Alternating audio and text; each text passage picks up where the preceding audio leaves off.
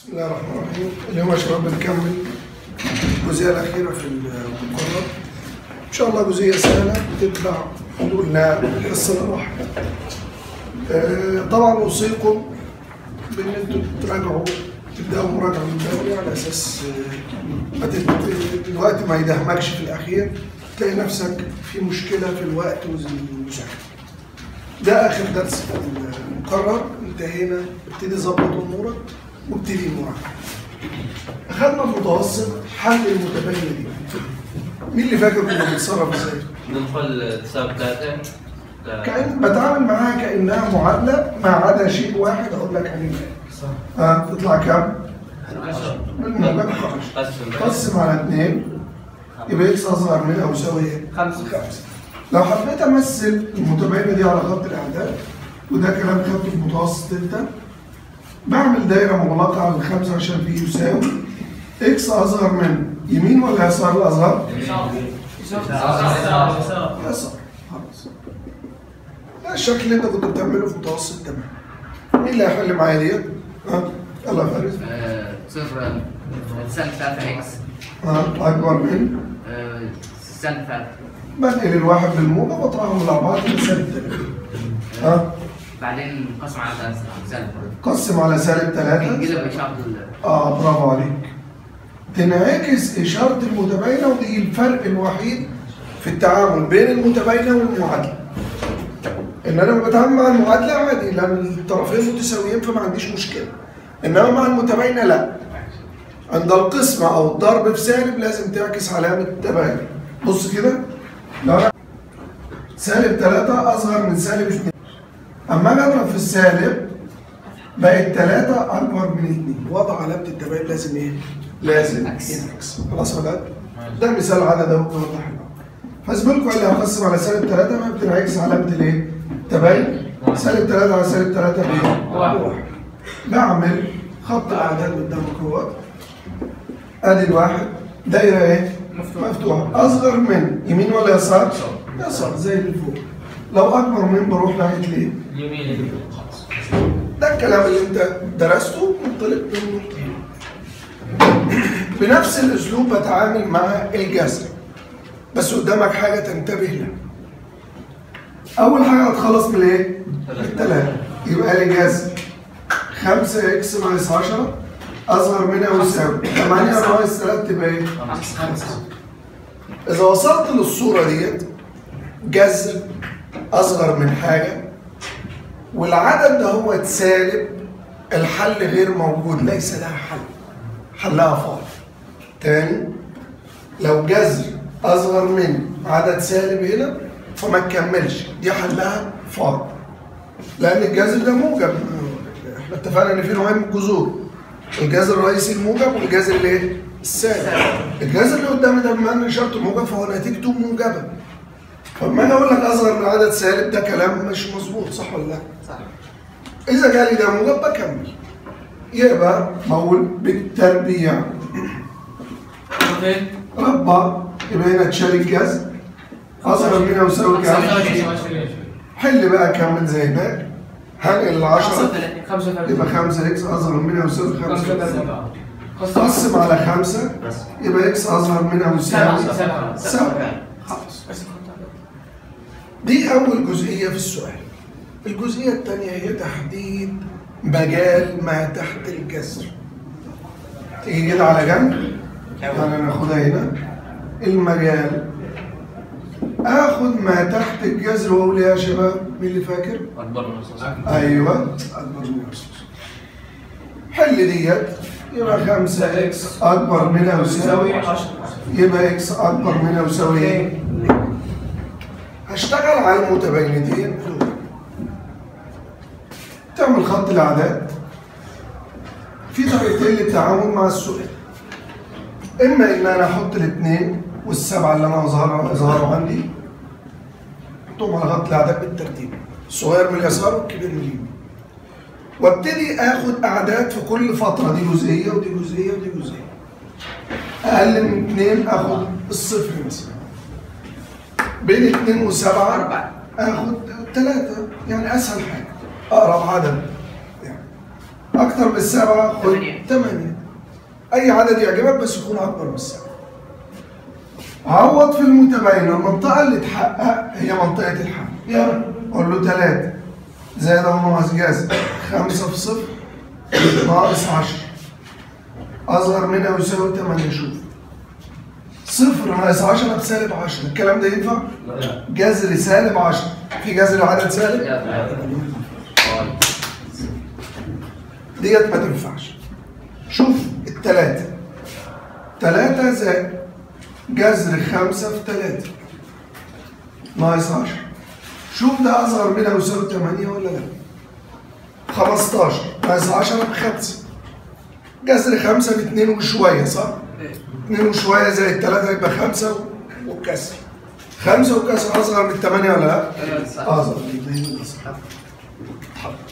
خد ال8،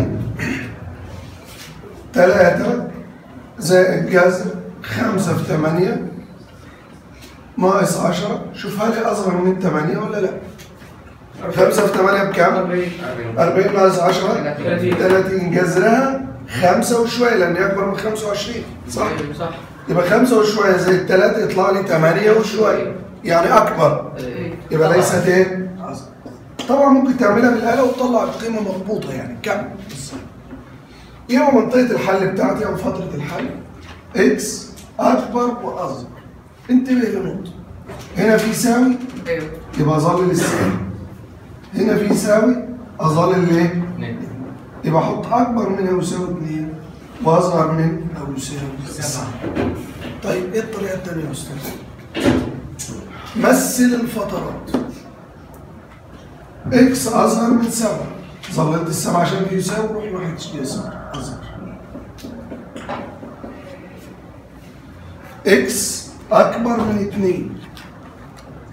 2، ظل ال2 بس تحت كده بقى وروح ناحية اليمين صح؟ فين الجزء المشترك؟ اللي في اللونين بدون تعويض وبدون وجع دماغ. خلاص؟ يبقى ده الجزء المشترك. كمل يا أولاد، نفس الكيفية بتصل. أعين المجال أنا على جنب هنا الأول قبل ما أعمل أي حاجة. المجال بجيبه إزاي؟ 9 ناقص 5 إكس أكبر منها يساوي إيه؟ صفر. انقل ال9 سالب 9 قسم على سالب 5. انتبه، قسمنا على ايه؟ سالب. بعكس علامة الايه؟ خلاص. تعالى بقى اشتغل على دي زي ما كنا بنعمل في 9. هعمل ايه هنا؟ هنقل السالب 2 الناحية التانية يبقى لي هنا الجذر أكبر من أو يساوي. ديت سالب تروح هنا بالايه؟ بالموجب تبقى كام؟ 8. بعد كده ربع جذر يروح 64. تخلص من 9 نقلها الناحية التانية بالايه؟ السالب أكبر من أو يساوي 55. طرح قسم على سالب ايه؟ 5. يبقى اكس ها؟ غير سالب 11. دول المتباينتين اللي انا هتعامل معاهم. بص معايا كده. ادي سالب 11 هتيجي على اليسار هنا و9 على 5 هتيجي. الاثنين مظللين سالب 11 اهي وال9 على 5 يعني دي واحده فوق واحده. اقل من السالب 11 خد سالب 2. بين السالب 11 وال9 على 5 خد صفر. الصفر ده اسهل حاجه. هنا دي تطلع 2 وشويه، خد انت ال3. خلاص؟ وابتدي عوض وشوف ايه اللي هيطلع. سالب 12 9 خلينا نكتبها هنا مره واحده زي الجذر 9 في سالب 5 في سالب 12. أشوفها أكبر منها ويساوي 6 ولا لا؟ ديت تطلع 60. 5 سالب 5 في سالب 12 بموجب 60 و9 يعني 69. جذر 69 يعني 8 وشوية. تمام؟ ناقص 2 يطلع 6 وشوية. اكبر ولا لا؟ ها؟ 6 شايف. هنا اعوض بالصفر -2 ده ناقص جذر 9 ناقص 5 بصفر. شوف هل اكبر منها يساوي 6 ولا لا؟ دول بصفر يبقى ده جذر 9 3. 3 زائد -2 1. 1 اكبر من 6. شوف لي 3 -2 زائد عفوا زائد جذر 9 ناقص 5 في 3. شوف هل اكبر منها يساوي 6 ولا لا؟ يطلع هنا ايه؟ -15. 9 ناقص -15 يطلع -6. ينفع؟ تحت الجذر فيه سالب؟ لا. يبقى منطقة الحل أو المتباينة اللي أنا عاوزها إكس أصغر من أو يساوي -11 شوية. طيب لو حبينا نشتغل بالرسم يا أستاذ بسيط. إكس أصغر من -11 نروح كده. تمام؟ إكس أصغر من 9 على 5 نروح برضه يسار. فين الجزء اللي موجود في اللونين؟ هو نفسه اللي انا وصلت له بالطرد. خلاص يا ولاد؟ شوف ديت، عاوز بقى حد يتكلم معايا؟ الأول عين المجال. ها؟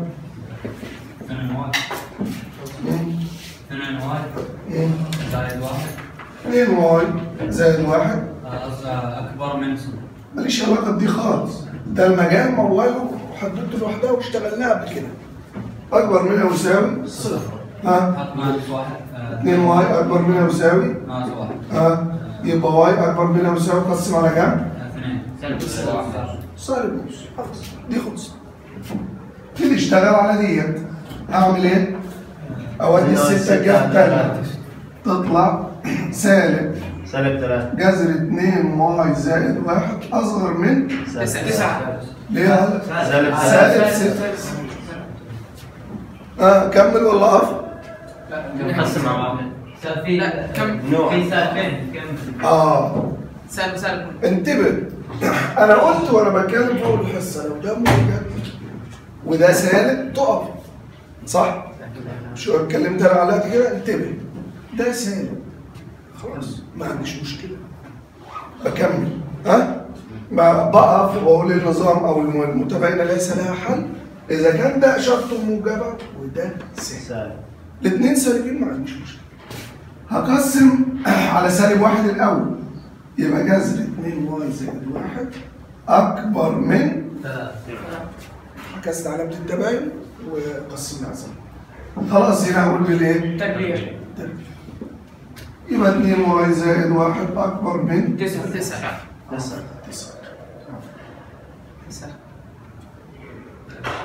الواحد يبقى 2 واي أكبر من 8. يبقى واي أكبر من 4. خلاص. ابتدي احط النقطتين دول على خط الأعداد زي ما اتعلمنا. هنا -نص على اليسار وهنا 4. الأربعة دايرتها مفتوحة والسالب نص دايرته ايه؟ مغلقة. طبعا بعمل واحدة فوق واحدة تحت عشان تبان الصورة بتاعتها. إكس أكبر من -نص يعني ماشي هنا. إكس أصغر برضه أكبر من 4. برضه يمين. يبقى المتباين اللي بتحل إيه؟ إكس أكبر من 4. أحط يساوي ولا لا؟ لا. ليه؟ ما في مساوي. الدال مفتوح. ده مفتوح. يبقى هنا منطقة الحل ايه؟ إكس أكبر من وما أحطش يساوي. مطلوب منك بقى تتأكد أنت بالأرقام. يعني هناخد هنا -1 وهنا 0 وهنا 5 وتأكد لي فعلا دي منطقة حلك ولا لا. حد عنده أي استفسار يا ولاد؟ في مشكلة في الموضوع اللي قدامك؟